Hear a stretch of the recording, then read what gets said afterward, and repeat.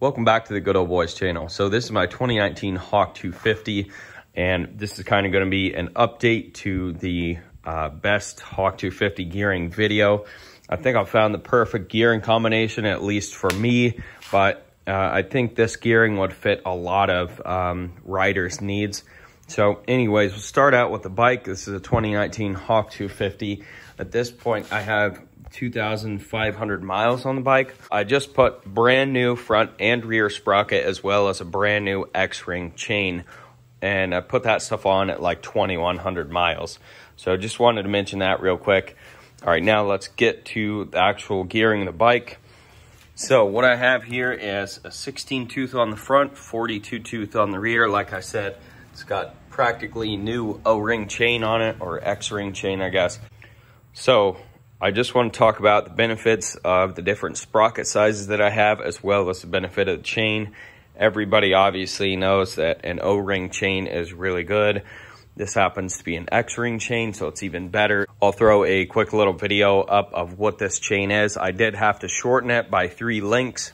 Not a big deal. This is what I have here. I bought it off Amazon. I'll leave you guys a link in the description box below. It's an X-ring drive chain, heavy duty, maximum durability. It's what I like to see. So that's the chain. I do want to talk about the front sprocket. So like I said, this is a 16 tooth front sprocket. Before, I would just switch between the 15 tooth and the 17 tooth. I would put the 17 tooth on for road riding if I was going to be road riding a lot. I ran the 15 tooth front sprocket on road quite a bit, just because every time I hit the pavement, I'm also hitting the dirt. There's never a time where I go out and just ride the road. So the 15 tooth made sense to keep on there. However, it was a little bit too slow for the road, and to be honest, the 16 tooth is honestly kind of a bit slow for the road as well, but you can at least cruise at 55 with the 16 tooth on the front. One other thing I want to mention about the 16 tooth, why it is a huge upgrade over the 15 tooth, and that is because it doesn't skip nearly as much. If you guys have been watching my videos, you all know that the chain skips really bad, and it doesn't matter how tight you have it on the bike. On the 15 tooth front sprocket, it just likes to skip for some reason. When I first put this setup on here, brand new rear sprocket, brand new chain, brand new 15 tooth front sprocket, it was skipping like you wouldn't believe. So it doesn't matter how new or how old or anything, doesn't matter. If you have a 15 tooth sprocket on the front, it's going to skip. So I put the 16 tooth on there and it skips a whole lot less. So that's why I like the 16 tooth a lot better. Plus the 16 tooth is a good combination for off-road and on-road for gearing. Moving on to this back sprocket here. This is the 42 tooth rear sprocket. I really like the 42 tooth rear sprocket. I've had a 40 on here before, and of course the stock 50 tooth rear sprocket.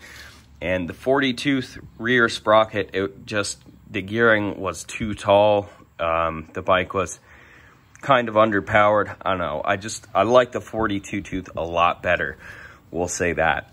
So there you have it. That's what I'm running for gearing now at 2,500 miles. I am really, really liking the 16 tooth sprocket. Like I said, I've actually had it on there for a couple hundred miles already and tested it.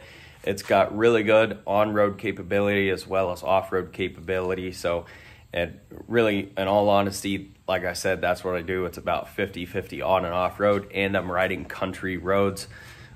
So, you know, 50 or 55 is all I need to do on this bike anyways. So that's it for this video. Thank you guys for watching. Hopefully you enjoyed this little bit of an update on the Hawk 250.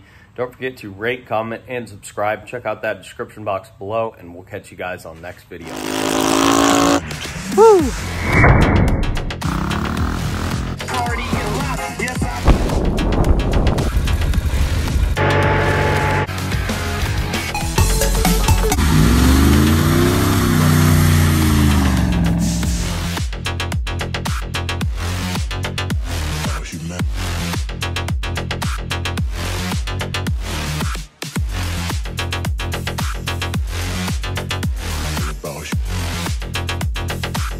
It's all about humanity.